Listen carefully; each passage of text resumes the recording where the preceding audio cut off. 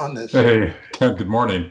Morning. I think what's been carrying Biden so far Uh-huh. is the perception among older voters and traditional mainstream Democrats that he's the most electable and the most experienced and the wiser older statesman. However, if older voters begin to realize how big a part Biden played in creating Right. the current mess, he's not going to make it to the nomination. And it isn't just in terms of his role in the Obama administration as vice president. This goes way back throughout his whole Senate career. He was, in place when Bill Clinton and company were making all these decisions favoring corporations and the Right. outsourcing of jobs, the gutting of the American economy, other consumer issues where the corporations were getting more and more power over the middle class. So he has Hmm. all that baggage.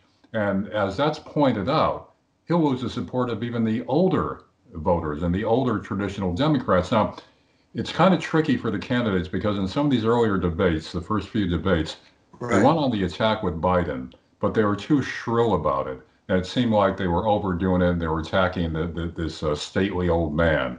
And it seemed unfair. And some of the attacks were unfair. They're really Hmm. off the mark, the central issues. But if they get smart about it and keep pointing out how he was on board and a main part of the creation of what we're struggling with now, then I don't see him making it to the nomination. Right.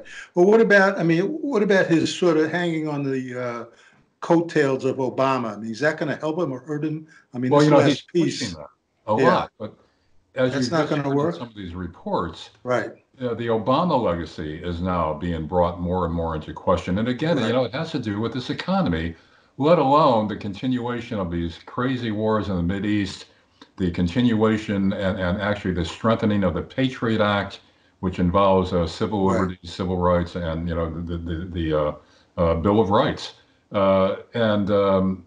Again, as people become aware of that this current mess was created not just by Republicans, but with the consent and Right. sometimes the lead of Right. Democrats, then Elizabeth Warren gets strengthened. And you'll notice now she's just come out with her plan how she would pay for Pay Medicaid. for it. Right. It Which sounds seems to make reasonable.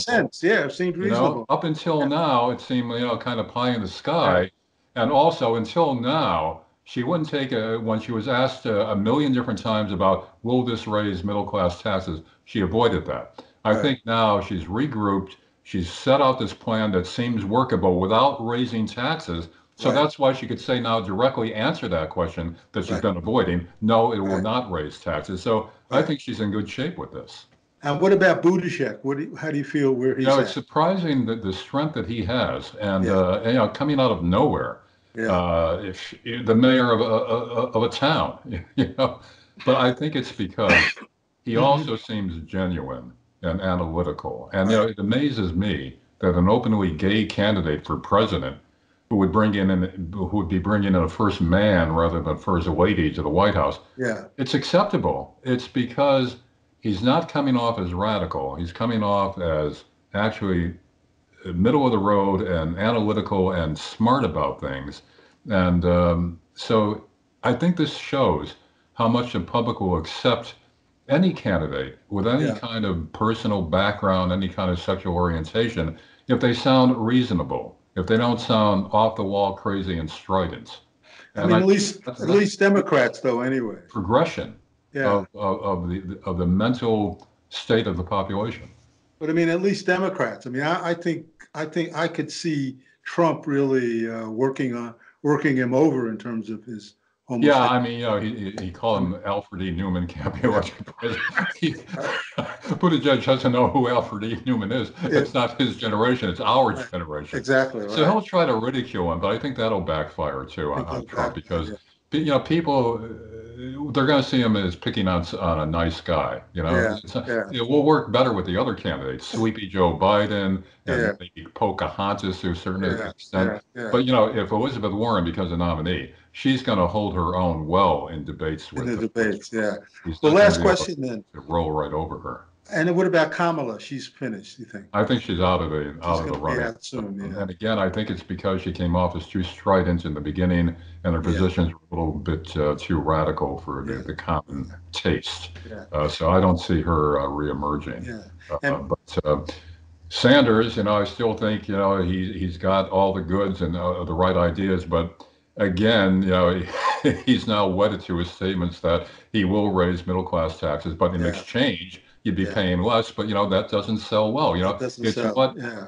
the public is going to grab onto as a yeah, reasonable approach that isn't going to cost them more money. And yeah, and Warren is now coming out with this formula. yeah, So yeah, this could be effective for her. yeah. I hear you. Yeah.